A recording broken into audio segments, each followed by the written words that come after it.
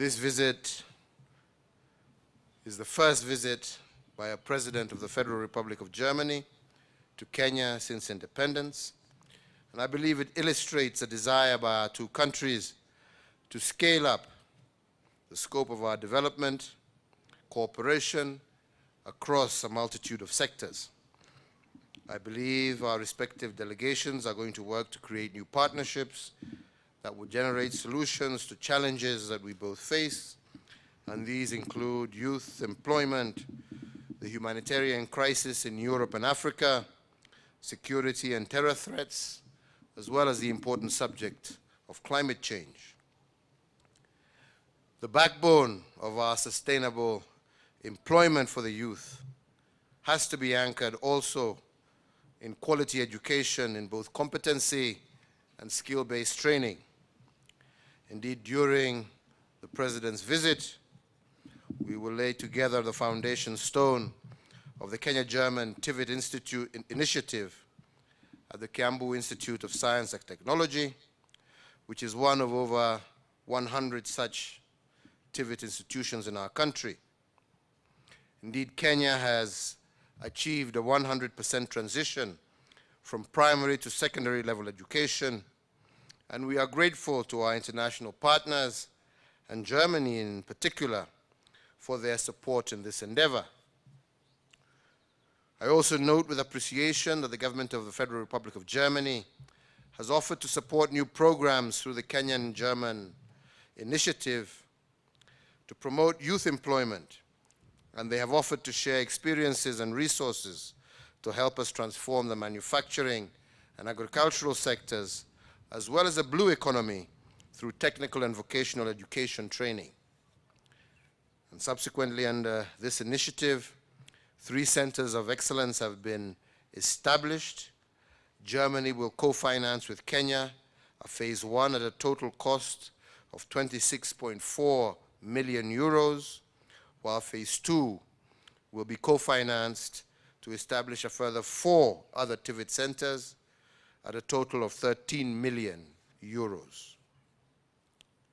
We also note that the relevant agreements and MOUs have been signed between our two countries, including financial and technical agreements, increased employment and industrial competence in Kenya, as envisioned by the strengthening of the education sector, calls for an increased investment in trade, manufacturing, and agriculture.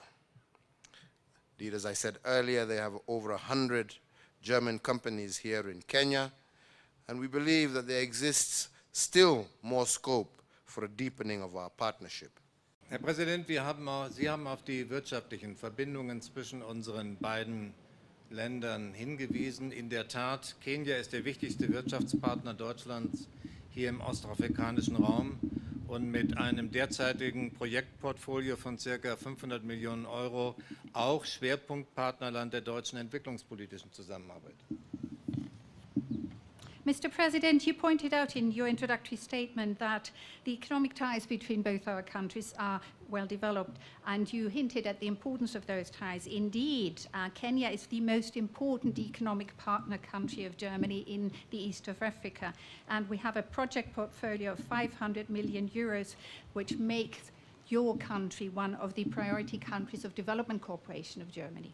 Und in diesem Zusammenhang, Herr Präsident, haben Sie mir in dem Gespräch, das wir eben haben konnten, Ihre innenpolitischen Reformvorhaben vorgestellt, zu denen ganz prominent die Bekämpfung der Korruption gehört, aber auch der Ausbau professioneller Berufsausbildung, unter anderem für Jugendliche.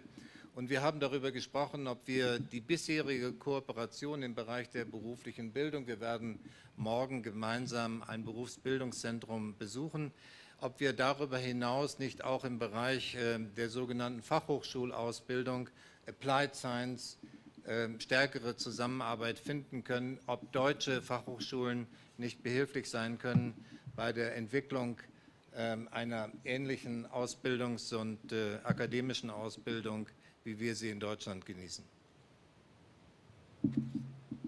And in this context, Mr. President, you said to me earlier in our bilateral exchange, you used the opportunity to present to me your reform projects, and you said that you were focusing very much on fighting corruption, and that you were also making the further development of professional training and education for, above all, the young people of your country, one of your major priorities. In that context, we discussed ways and means in which we can expand the already existing cooperation in the area of professional and vocational training. We both, you pointed to that fact, are going to visit a technical vocational training center together tomorrow. And as I said, expand that cooperation also to include the area of what we in Germany call universities of applied sciences.